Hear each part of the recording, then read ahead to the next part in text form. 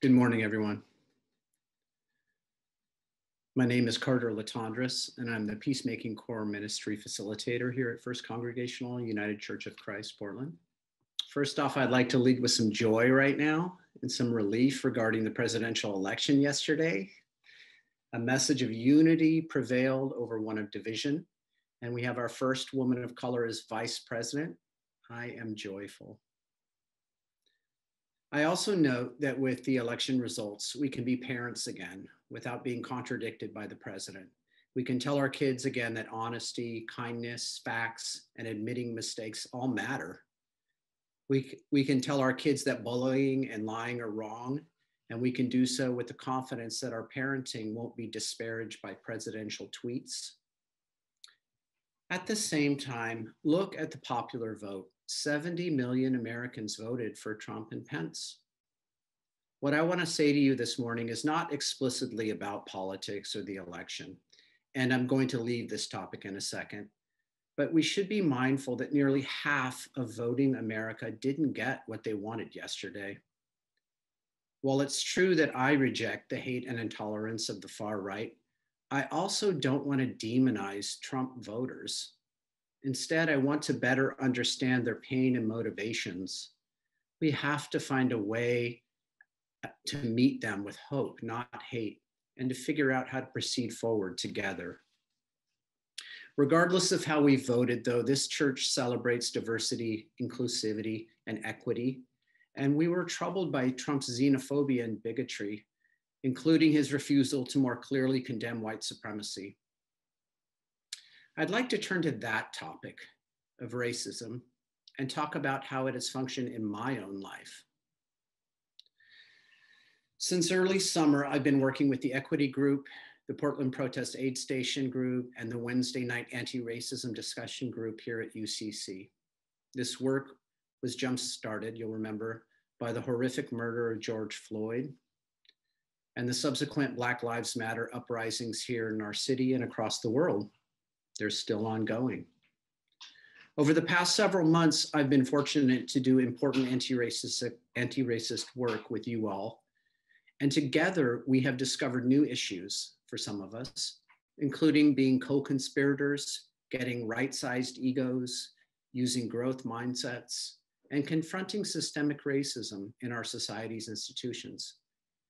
In order to better understand our ongoing engagement with these issues, I'd like to tell you a story this morning. The story is both personal and professional. It's about me mistaking guilt and pride for accountability, and then later learning that these maneuvers were actually forms of my own white fragility and racism. You see, in addition to being a congregant at this church, I am also a middle school English teacher, and I've spent 25 years teaching reading and writing to young people. Every fall, I prioritize diversity, equity, and inclusion, and choose to teach books with authors who identify as Black, Indigenous, people of color, BIPOC, and LGBTQIA+. The story I'd like to tell you is how, over time, slowly, I came to believe that I was a good white person and a feminist, and somehow I had transcended my own race and gender privileges. This arrogance led me to draw some false conclusions. They led me to do some things I'm not proud of and allowed me to learn some of the great lessons of my adult life. For a number of years between 2015 and 2018, I taught a novel called Roll of Thunder, Hear My Cry by Mildred Taylor. It is set in Mississippi in 1933, and the African-American author Mildred Taylor has a few cruel white characters use the N-word to describe the novel's protagonist and her family. During that time, 2015 to 2018, I was often angry and despondent when I was teaching that book. Angry and despondent with the police killing of Eric Garner, caught on video, with President Trump for his condemnation of Colin Kaepernick, with President Trump's hot mic boasting admission that he grabs women by the genitals, with Trump for not condemning David Duke, for Trump calling Mexican newcomers to this country rapists, for Trump's Muslim ban, I could go on. You all remember those early days of the president's term. With this frustrated and often outraged mindset, in order to give my students background information for understanding the novel Roll of Thunder, Hear My Cry, I had them read about the history of systemic racism in this country. We read Ta-Nehisi Coates' long essay, The Case for Reparations, and excerpts from Richard Rothstein's The Color of Law, so that we could learn about how the history of the 20th century is in part the history of affirmative action for white people at the expense of BIPOC Americans. Different institutions, including the Federal Housing Authority, state lending institutions, state and county real estate and school boards, we learned, allowed white male American soldiers to return from World War II, utilize the GI Bill and low interest home loans to begin building wealth in racially and economically segregated schools and neighborhoods.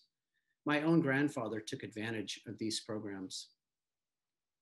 We learned how redlining and racially restrictive covenants allowed white families to not only build wealth here in Portland, but to pass that wealth down intergenerationally to their children and grandchildren. For example, we studied how in the Albina district here in Portland, one can trace systemic racism from the early 20th century to today, from segregation to redlining to discriminatory lending practices to urban renewal projects like the building of the Coliseum and the Lloyd Center to gentrification, all leading to the fracturing of Portland's Black community and to today's obscene racial wealth gap in this city and in this country. These forces were not inevitable. They were choices made by white male power brokers for the benefit of white families here in our city and in this country.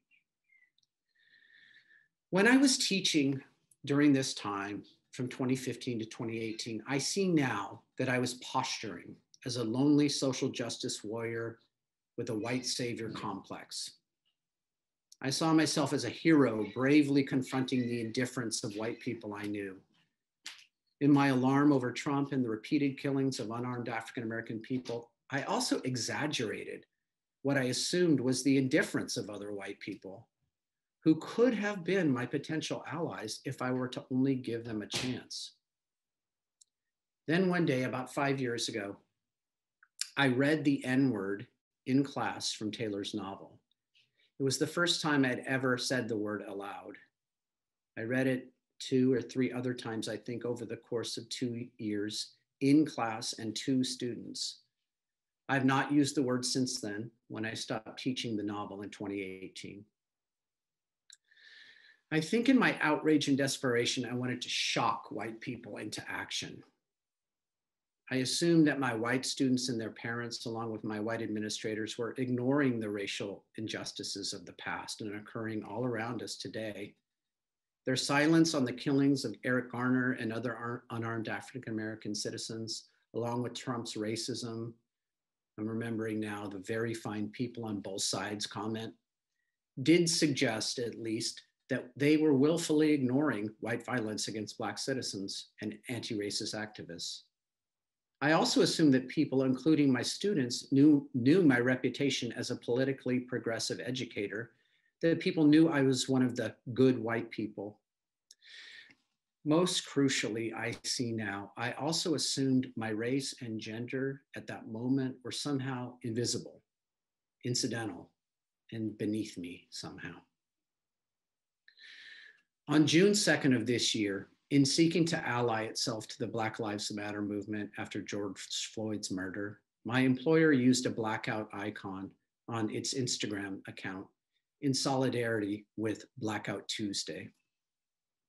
An outpouring of anger followed. People called for certain administrators and teachers to be fired and to resign, including me. People called my employer racist. One anonymous Instagram poster posted the following, which I'll show you now.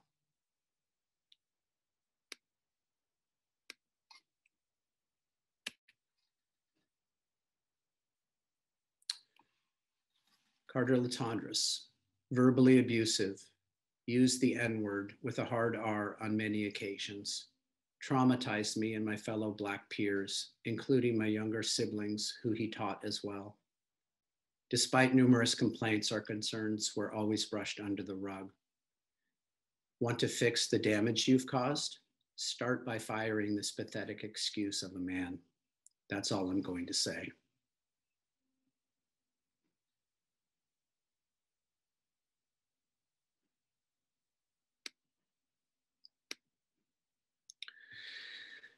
I've thought a lot about that anonymous post over the past 5 months. My first thought was that the post came from a white troll, one of the children of white families angry with me for teaching about unearned intergenerational white privilege and systemic racism. My employer investigated this Instagram post. The head of school, the director of human resources, the school's lawyer were all involved. They tried to contact the anonymous Instagram poster about me being verbally abusive and about numerous complaints brushed under the rug. Both of these statements were new to me as well, and I also wanted to know more about them. I still want to sit down face to face with the person who wrote this. Unfortunately, the person who posted on Instagram did not respond. As you can imagine, I've spent many painful but necessary hours in both self-reflection and in conversation with friends, colleagues at work, and church members about this Instagram post. This summer, after the events I've described, I was floundering about emotionally, denying, deflecting whatever lessons I might learn from it. At the same time, even though I mostly vacillated between anger, self-pity, righteous indignation, I was also keen to understand what was happening to me, to my school, to my country. I read a book on anti-racist teaching called Letting Go of Literary Whiteness. A passage in that book hit me between the eyes and finally allowed me to hear the Instagram post. In it, the authors quote a 1982 first-person account from a Black man named Alan B. Ballard, who had to read Huck Finn in high school. Ballard writes, quote, "I can still recall the anger I felt as my white classmates read aloud the N-word. In fact, as I write this letter, I'm getting angry all over again. I wanted to sink into my seat. Some of the whites snickered, others giggled. I can recall nothing of the literary merits of this work that people term the greatest of American novels. I only recall the sense of relief I felt when I would flip ahead a few pages and see that the N-word would not be read that hour." Like Mr. Ballard, the student who wrote the Instagram post, I assume, did not remember my teaching about systemic racism or unearned white privilege. My student only remembered the trauma of hearing the N-word come out of my mouth. It did not matter that I was reading it from a book or how I saw myself. My intentions do not matter. What is important, I see now, was the impact of my actions. I was a white man. I am a white man in a position of authority, and I betrayed my students. I harmed them. I was verbally abusive. I did traumatize them. These admissions, as painful as they are to admit even now, are all true. Since reading Ballard's words, I've stopped telling myself that the Instagram poster was a white troll. I now assume that the person is a former 12-year-old BIPOC student of mine whom I betrayed and harmed. Once I set the race of the person posting on Instagram in my mind, I was able to begin a thorough inventory to the best of my ability of my unintentional racist actions and racist curricula over the years in my classroom. I noted that years ago, maybe 20 or so, and for several years, I taught To Kill a Mockingbird in middle school. It's still considered a classic in many school districts. I no longer teach it though, in part because it contains the N-word, and in part because of the relationship between the characters of Tom Robinson and Atticus Finch. Here's a quick plot summary. The novel is set in the mid-1930s in a small town of Macomb, Alabama. Atticus Finch is a smart, kind, dignified white lawyer who has been appointed to defend the innocent Tom Robinson. a Black man who has been wrongly accused of raping a white woman. Robinson is found guilty by a racist, all-white jury, despite all the evidence of his innocence. He goes to jail, and when attempting to escape, he is shot dead. What I realized this summer about To Kill a Mockingbird was that around the time I was teaching Roll of Thunder, Hear My Cry, just 3 short years ago, and reading the N-word in class, I loved Atticus Finch. I remember teaching this book years ago with pride as I identified myself with Atticus Finch. I also noticed today how I virtually ignored the ending where Tom Robinson is tragically murdered by a racist criminal justice system. Reviewing what that Atticus loved this summer, I saw how I have been conditioned by years of white savior stories in movies like The Blind Side, The Help, in Green Book, and in novels like Huckleberry Finn and To Kill a Mockingbird, to love and emulate the good white heroes in those stories who were standing up for and saving the oppressed people of color. That's what I saw myself as doing in my own classroom, even as I was uttering the N-word. When I was made to look in the mirror this summer by the gift of the Instagram post, I saw Atticus Finch staring back at me, a well-intentioned liberal white man who was fighting the good fight for BIPOC victims without losing any of his own power, and who could sadly shrug his shoulders at his own unearned white privilege as the unfortunate way of the world. I realized while looking at Atticus Finch in the mirror that Tom Robinson in the novel, the Black man unjustly convicted of rape and later murdered, was easily forgotten, that his tragic death at the end of the book was rarely discussed by readers or even noted by me as a teacher of that book. Instead, all the focus was still on Atticus being a good white person. But when George Floyd was murdered this summer, I realized that Tom Robinson was George Floyd, another unarmed Black man killed by law enforcement, and that I was Atticus Finch. Today, I realize that being Atticus is not enough. I can't stride forward as a white savior teacher, teach my anti-racism lessons, and then shrug my shoulders about white privilege. The sad truth, I'm not sure I would have realized all this without being called out on Instagram. I've also learned about my own cultural elitism, about how I have sought to shame other white people for their racism while ignoring my own. I didn't know I was doing this at the time, but I see now that my education level and ability to use anti-racist vocabulary, words like cultural appropriation and microaggressions, were themselves daily microaggressions used against white moderates and conservatives, and my colleagues and my students and their parents, to not only shame them, but to show my own moral superiority. This flawed way of supposedly standing up for equity was as much about virtue signaling my own woke status as it was about anti-racism. So, where am I today as a teacher, as a person? I know I've done a lot of good in the classroom over the years, but reviewing my career this summer, I've also had to admit that I've done a lot of harm to both BIPOC and white students. The church has been my guiding light over the past few months. During the Wednesday night anti-racism discussion group meetings, during the Thursday night equity group meetings, and on all those Friday and Saturday nights that our Portland protest aid station was open, I had dozens and dozens of tough conversations regarding race, my own white fragility, white privilege, and racism. I'm thankful to you all for that.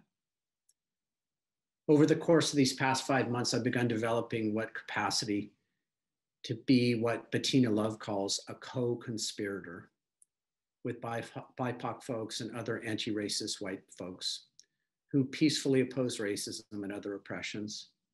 If I am being a co-conspirator, I've learned, I will be able to seek input, advice, and viewpoints of BIPOC folks and other white justice seekers while being able to listen to critical feedback non-defensively. Less and less these days do I need validation that I am a good white person. More and more these days, I want to focus on Tom Robinson and the students whom I have harmed in the past, both BIPOC and white, and less on Atticus Finch and other white savior teachers. This Instagram shaming and the realizations that followed this summer have therefore been some of the great gifts of my adult life.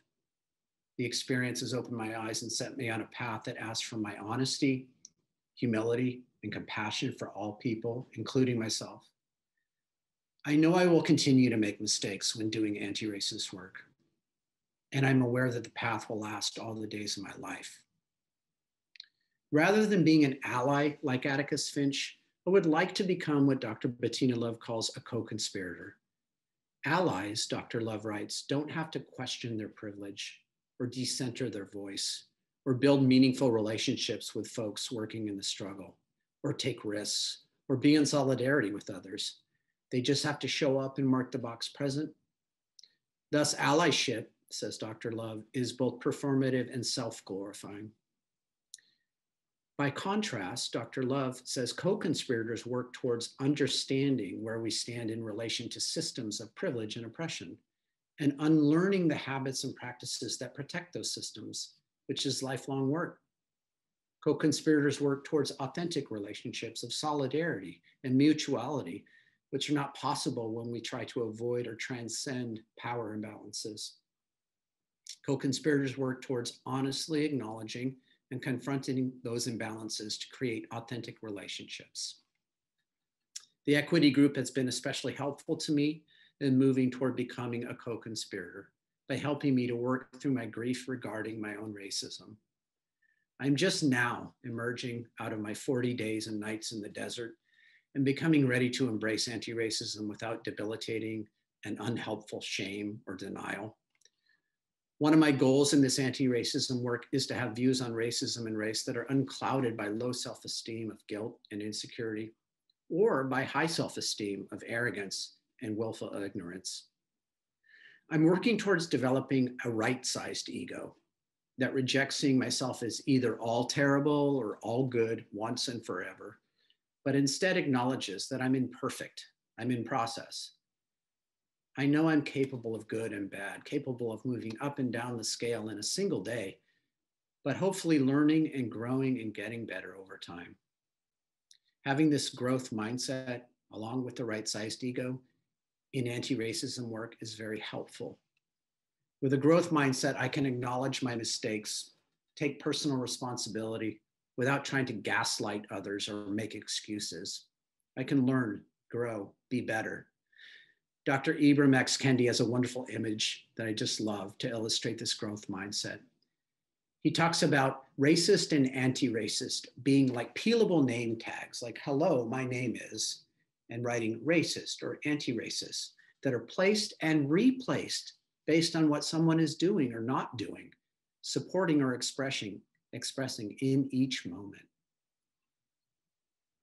Finally, another major topic of discussion at church over the past year has been the idea of undertaking a thorough and honest inventory of power that we get and that we give to the systems and institutions that uphold and perpetuate race, gender, and class power imbalances. In the equity group, we've talked about how budgets are moral documents that can be studied to analyze the work of institutions toward anti-racism, anti-classism, anti-heterosexism. If we do nothing in our UCC churches, if we commit no special budget lines, no money, no time to equity work, if we don't have a policy to hire BIPOC staff or nurture relationships with BIPOC congregants, for example, we will continue to unintentionally perpetuate the racialized, economic, and educational segregation that is a hallmark of most of the powerful institutions in this country. That's obviously beneath us as an open and affirming anti-racist Christian institution. We know this.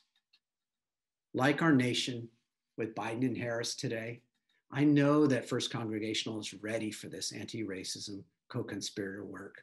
I've seen us in action. We also know that we are called to this work, that the Lord requires this work of us to act justly, to love mercy, to walk humbly with our God.